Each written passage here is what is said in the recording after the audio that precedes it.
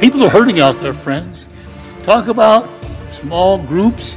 Can I challenge you today and to let you know that there's a good model for you in Mark chapter 2.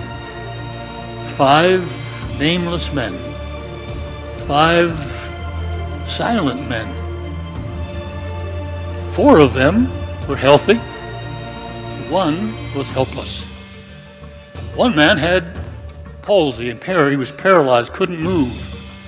He couldn't help himself. Do you know there's a lot of people in Monroeville who can't help themselves?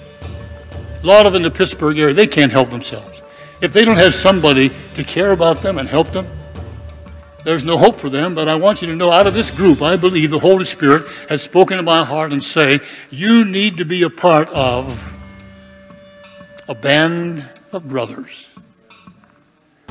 There was 4 men. I don't know how they got together or what they did for a while, but they cooperated together and agreed together that they were going to help this helpless person.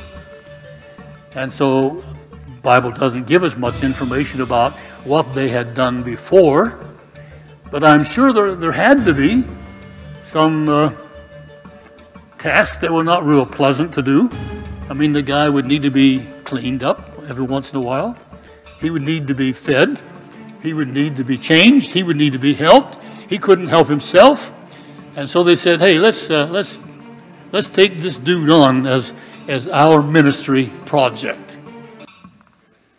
They heard Jesus was coming to town, and they thought, I sure would like to see him and hear him.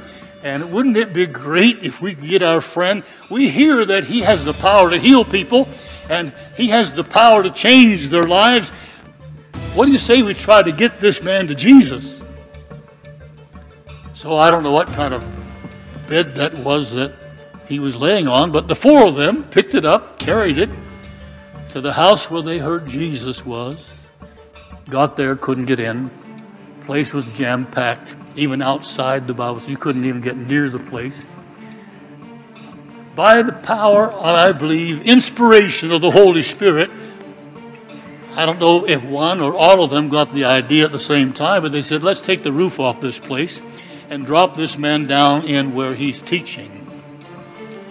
And they did. They're in the Middle East. Those houses have flat roofs, and they're made out of sod and easy to be removed and replaced. So they went to the top of the roof, removed the sod, removed the ceiling, and they lowered the man down. We don't know their name. They never said a word. You don't have to be able to preach to be a part of a small group. You just have to care. Now, you didn't hear me, did you? I got to run that by you again. You don't have to be able to speak. You don't have to be an eloquent preacher. You don't have to be able to say a word. But if you care about the hurting, there are a lot of people who are helpless.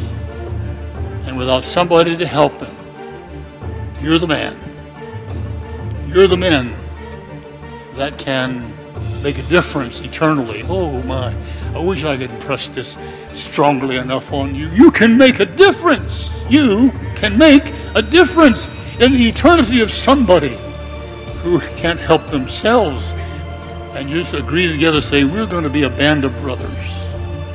We're going to get this man to Jesus. I don't care what it takes. We're determined to do it. Doesn't matter what it takes. What obstacles are in our way, they're not going to stop us.